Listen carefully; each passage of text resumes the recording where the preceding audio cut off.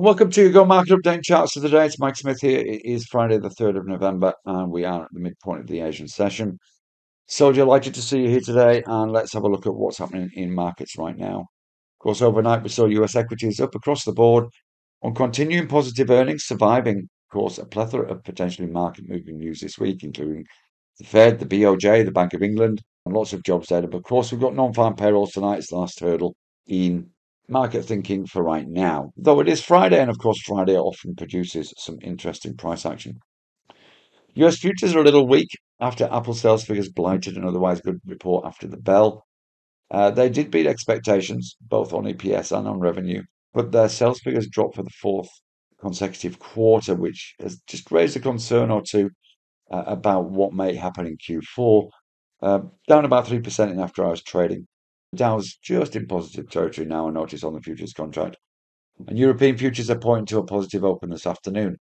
Meanwhile, in Asia, we're seeing a generally higher day following that positive US lead. The ASX following through on yesterday's rally, up around about 1.2%.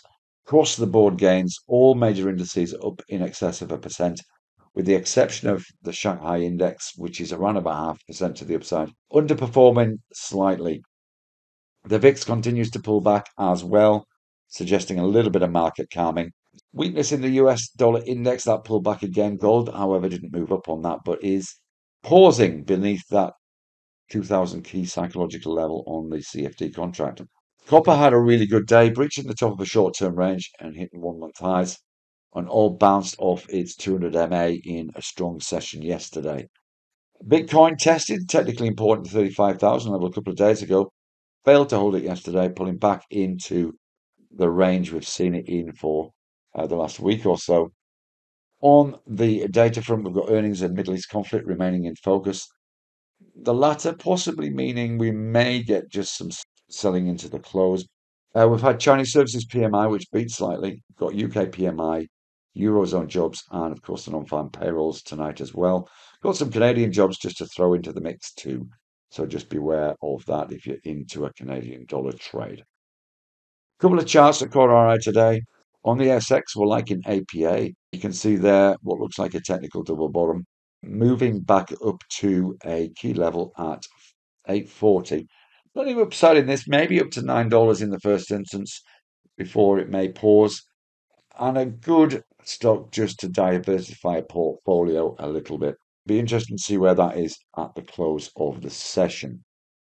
In the FX market, we've got an eye on the Euro USD. You can see we've had pretty similar price action both yesterday and the couple of days previous, where we've shot up to this 109.68 level and then subsequently pulled back straight away. So we've seen that twice. Perhaps we're due another foray up to that level. We have pushed up in Asia to 106.28. A breach of that would suggest that we may get some buying coming in and retest that 40 pips to the upside. Don't forget, of course, that non-farm payrolls data out later. It's certainly worth being cautious if you've got any open positions just before that data is released. Trade safe and see you again soon. Bye bye for now.